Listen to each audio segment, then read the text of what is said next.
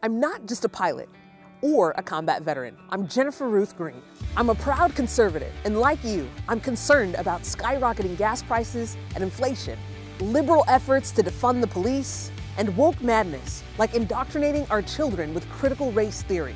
I've defended our country in combat, running counterintelligence operations in Iraq. In Congress, I'll defend the Second Amendment, protect life, and advance President Trump's America First policies. I'm Jennifer Ruth-Green, and I approve this message.